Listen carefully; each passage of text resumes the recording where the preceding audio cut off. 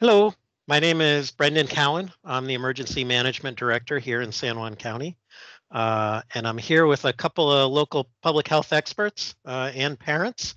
And we're going to talk through some of the questions and concerns that we're hearing from folks in the community about the Pfizer COVID vaccine and particularly how it relates to kids 12 and up, especially the 12 to 15 range who are newly eligible.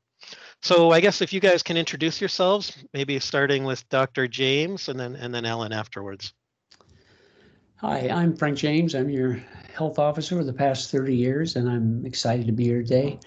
I want to start out just by congratulating your success as a community. There are no deaths, few hospitalizations, and very high immunization rates. We really have a very near achieving community immunity here in the islands. Most of what we do protects ourselves, but most importantly, it protects other people, especially those most vulnerable in our community. And that's the phase that we're in now, is how do we protect best the young people in our community from the long-term impacts of COVID. And Frank, can you just talk a little bit about your role in the county and as the health officer and kind of your medical practice outside the islands? Well, I do research, I teach, and I have a medical practice. I have been teaching at the University of Washington for about 30 years as well. And I also have an adjunct professor at Yangming University in Taipei.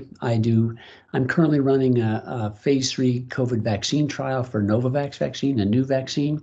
It's about 10 times more immunogenic than the current vaccines. It has much promise, but is not yet approved. So I do research in this area as well, separate from my job as a health officer. I've loved coming to the community. I consider it my community. I love to hear from people and very much appreciate the leadership our entire community's brought to this particular risk that we're facing now. Great. Thanks, Frank. And Ellen? Yeah, I'm Ellen Wilcox, and I am the Healthy Communities Manager here at the San Juan County Health and Community Services, or Public Health Department, as many of the community members refer to us. And I've been working in global health and public health for 20 years, including in vaccine research and administration as well. I've been leading the emergency response operations efforts. So everything from surveillance to testing to most recently rolling out our countywide immunizations programs. And I'm, like you, Dr. James, very, very grateful and proud to be working in this community that really has led the state and the nation in a lot of ways and just doing the right thing. And we're here to talk today about how we can continue to do the right thing through immunizations. Great. As someone who's had the privilege of watching you two and your team work over the last 14 months or so, I just want to kind of say thanks on behalf of the islands for all of the work you've been doing. I know it's not easy by any means. Dr. James, can you just give us a summary of where things are at with approval for a vaccine for adolescents 12 and up, kind of what we can expect going forward?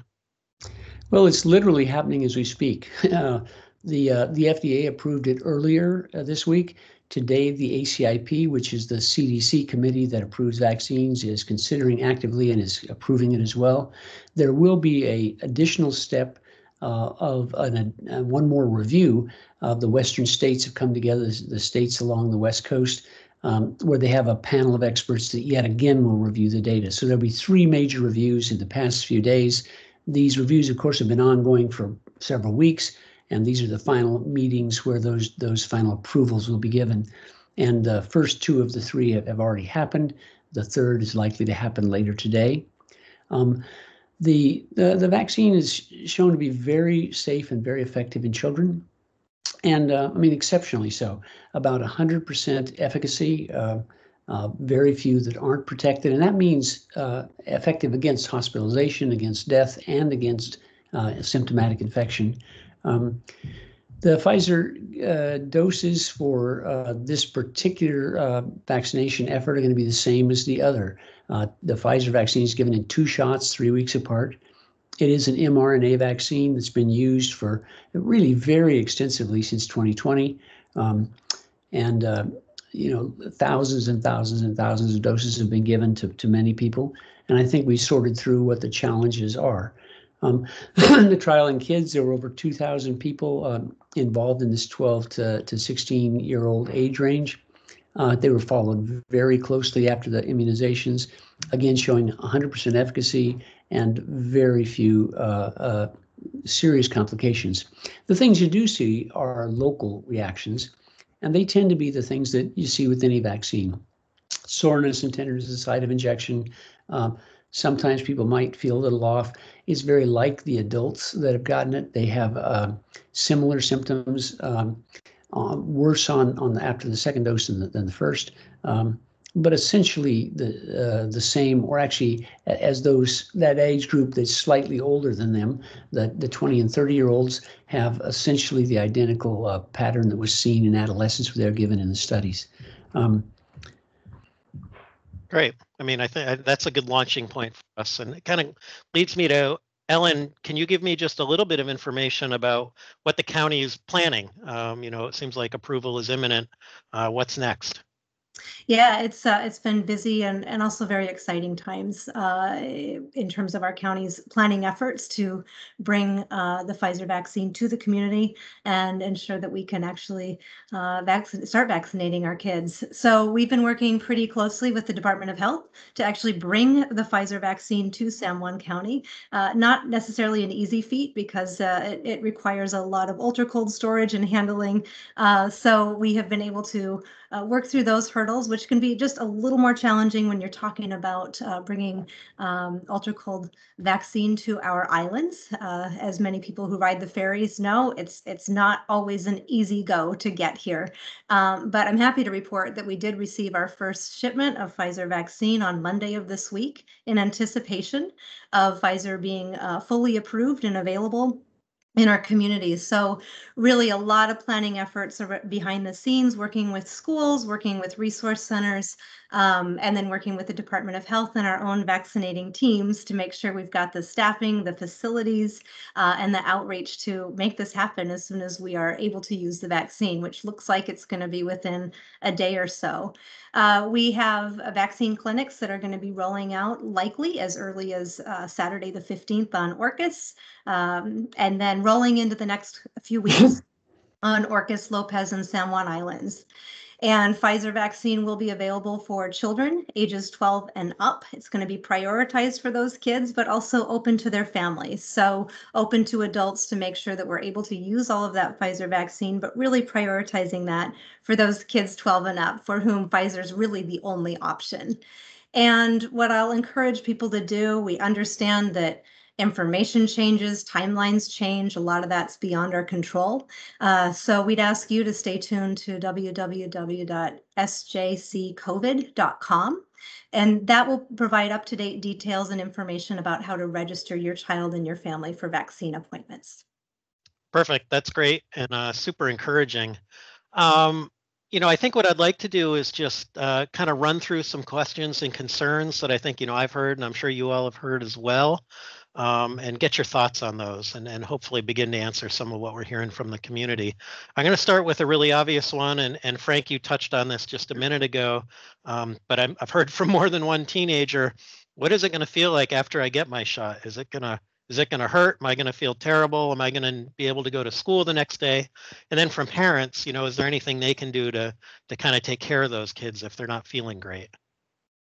Well, the first thing is that with the new needles we use, they're tiny. They're what we call 27 gauge needles. They're so small that some people don't even feel getting the shot. All vaccines, though, have the potential to cause some uncomfortable side effects. Having a sore arm, a little achy, some chills, a little bit of fever. Vaccines make us feel sick because they're teaching our bodies how to fight the virus. Even though they're no fun, these side effects are a good sign in that everything is working appropriately in your body and is learning how to fight these infections. In general, the second shot is more likely to cause discomfort than the first.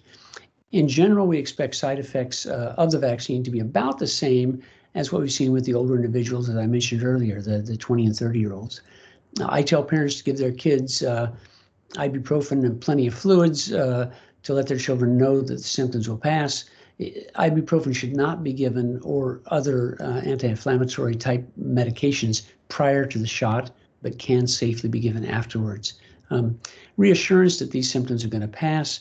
Almost all side effects from the immunization are gone within 24 hours and 100% within 3 days. If something's lingering, some symptom is lingering longer than 3 days, they should contact their provider about it because it's probably not related to the vaccine. Again, if you're not feeling well, that means that the vaccine is working, and that's exactly what we want. And for both parents and the child, they need the reassurance to know that that's their sign that in fact it is working. I do think it wise and prudent for parents and children to plan for a day off after each of the shots, both the child and the parent, as you may be providing some care for them, particularly with the second dose. Okay, that's great. Thank you so much. Obviously, very few kids enjoy shots. I'm sure there's some out there, and there may be side effects, Dr. James, as you just mentioned. So maybe Ellen, you're a parent. What would you say to a parent or child who's on the fence about getting the vaccine? Sure.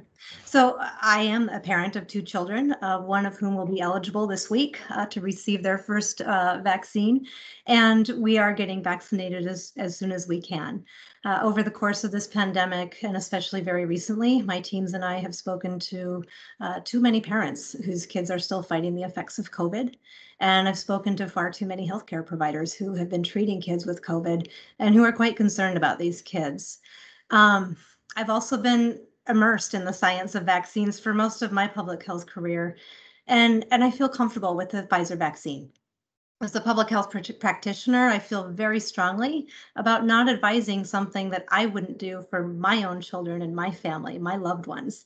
And I will absolutely be getting my kids vaccinated as soon as I can because the benefits far outweigh the risks. I know one of the questions that can come up is, what about my vaccinated child? Having a sleepover or spending time inside with an unvaccinated child. And what I would say for my child is once vaccinated, we're still going to prioritize being together with other vaccinated kids. The vaccine isn't 100%, it's very protective. But while the virus activity is still as high as it is, there's still a risk that a vaccinated person could get COVID from an unvaccinated person. And we're just not that far through this pandemic to do those activities safely. And really, vaccinations are the best protection. And that's how I frame it with my own kids and with other parents who are asking me these questions. Great, thanks. Dr. James, anything to add to that? Well, like Ellen, I have children. I have 4 kids. 3 of them are quite old, and I have grandkids. My 16-year-old became immunized as soon as it was available to him. He got it a little earlier than others because I work with an Nooksack tribe, and they provided it quite a while ago. When it happened and he got immunized, I got to say it lifted a weight off my shoulders.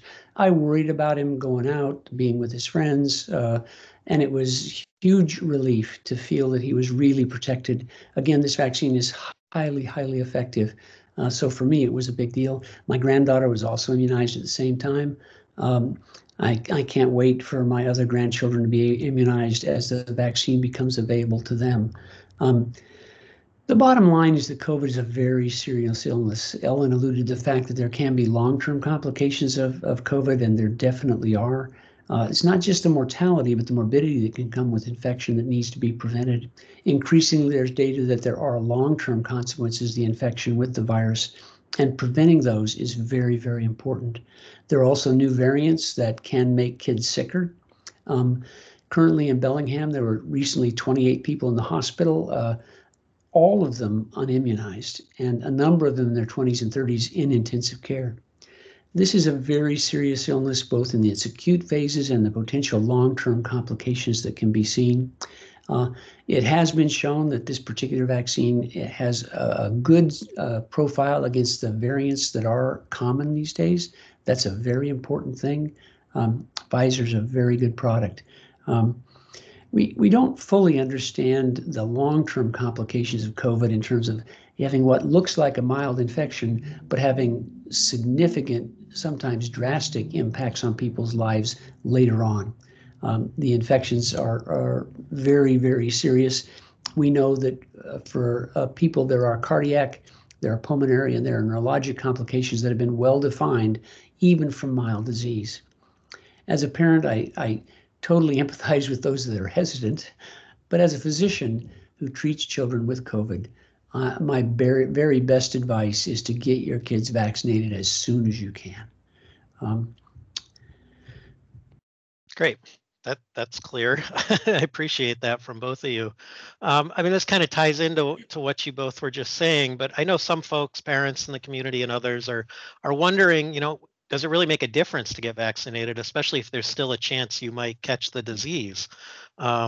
Maybe some would say, what's the point, or why would I do this? I think you've touched on this, but maybe Dr. James, could you just highlight that a little bit? Well, the bottom line is the vaccine works. This far in, we have all sorts of evidence telling us that the more evidence we get, the better we think the vaccines work. They drastically reduce the serious risk of COVID infection. They limit one's chances of becoming infected in the first place, and they minimize the risk of transmission in the unlikely event that the person does become infected after vaccine. There is about a 5% or 1 in 20 risk of that happening, but it's sort of like having a bad cold rather than a serious infection. We're encouraged by this recent research that I mentioned that Pfizer vaccines are effective against the variants as well. In addition, the more people that get vaccinated, the less disease there is in our community.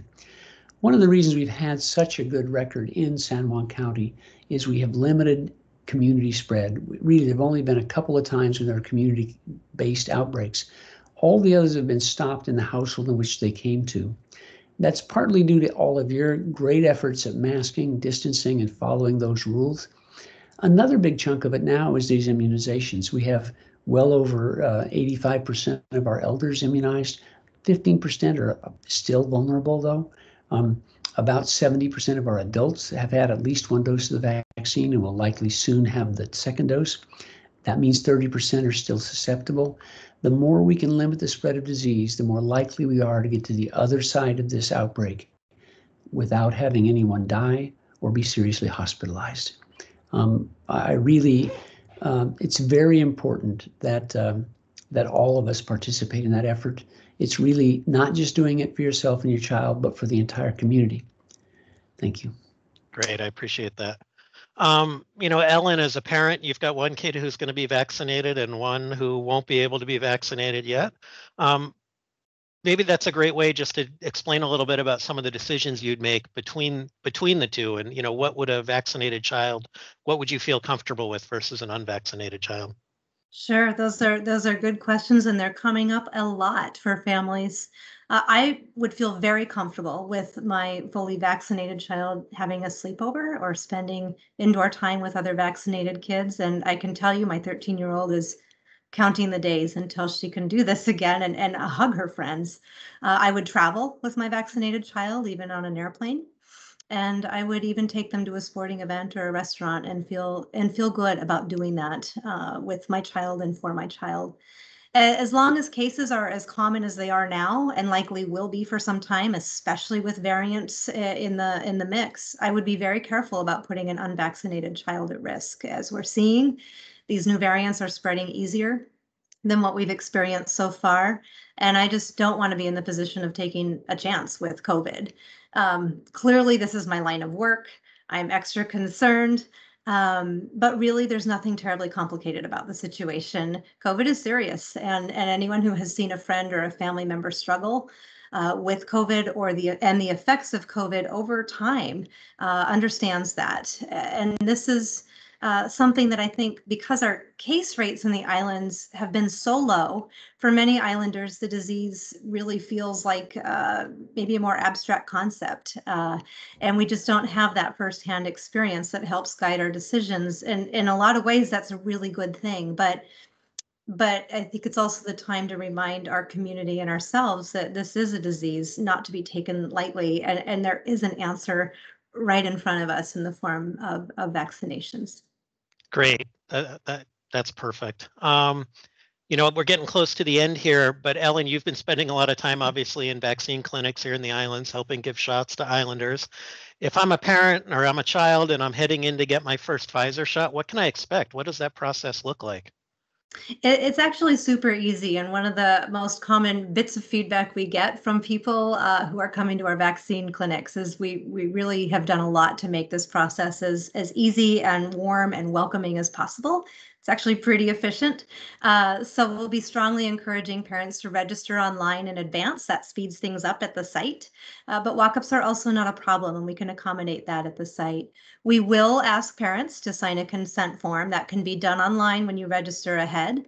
And there might be a short line depending on how many people are getting vaccinated or signed up for a vaccine appointment at the same time. And then a parent and child will sit down with one of our public health nurses. We'll double check information, choose which arm to vaccinate. And then there's a 15-minute waiting area just to keep an eye on everyone before they're cleared to leave the building. It's super simple. It actually moves very quickly, and there will be and are a lot of friendly faces to answer questions and help out. Great, that's perfect. Hey, you mentioned earlier that we have Pfizer vaccine on hand now as of Monday. Do you have any sense do we have enough vaccine to vaccinate everyone who's going to want it, or is this going to be like the old days where people had to get up early in the morning to wait and log into their computers? I'm very happy to say it's not going to be like the old days that we experienced in January, February.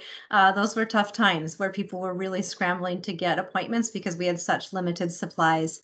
One of the things about Pfizer is it comes in minimum shipping quantities of almost 1,200 doses.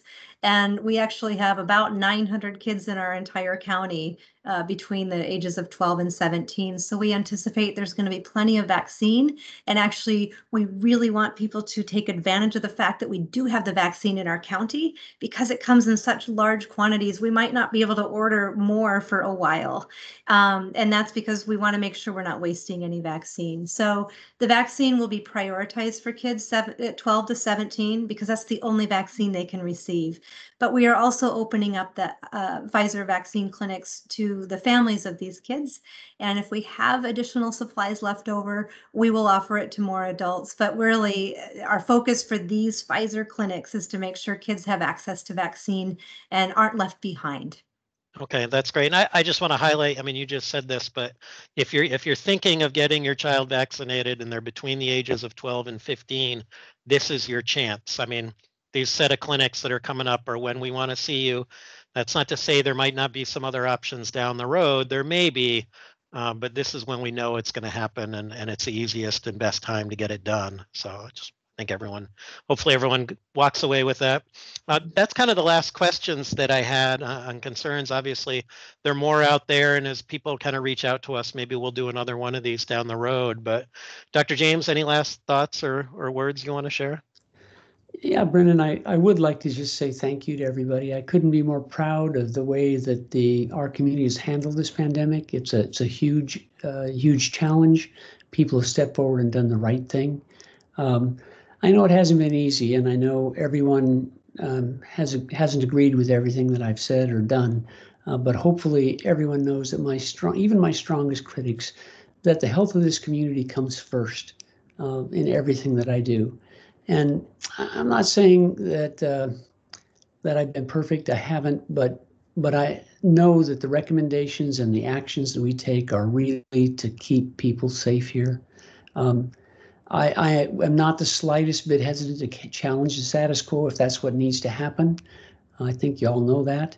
When it comes to vaccinating kids, I am totally on board. It's what we need to do right now. Kids are our biggest, at the most risk right now of anybody in our community. We've got great immunization rates above that, but kids are generally vulnerable to this. They're the ones whose lives have been impacted most thoroughly by this. Throughout their lives, schooling, playing, all those things have been impacted. Vaccine is an opportunity to get back to normal as soon as possible. And I think that's critically important for their mental health, their educational development, and for the safety of them and their families. People have stepped up in a very remarkable way to keep our community safe. They've gotten immunized at some of the highest rates in the United States. And I'm optimistic that same level of participation will happen with our children to keep everyone, including them, safe going forward. Great. And Ellen, anything last you want to say? Well, I'm with Frank, just so much gratitude for working in our community and how our community and public health staff have responded. The importance of getting island kids vaccinated is the one piece that honestly still keeps me up at night because they are at such risk and have been so vulnerable and have really, their lives have been deeply impacted. All of ours have, but kids especially. And I'm super excited that we can start making this happen and that we're able to bring Pfizer to the community and start our vaccination efforts with our kids and for our kids. And I want to encourage anyone who's watching who has questions about COVID vaccinations and whether that's the right decision for them to send an email to covidquestions@sanjuanco.com.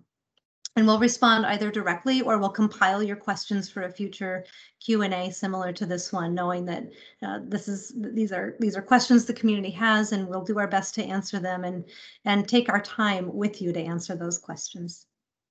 Great, perfect. I mean, thank you so much to both of you for everything, but taking the time to do this.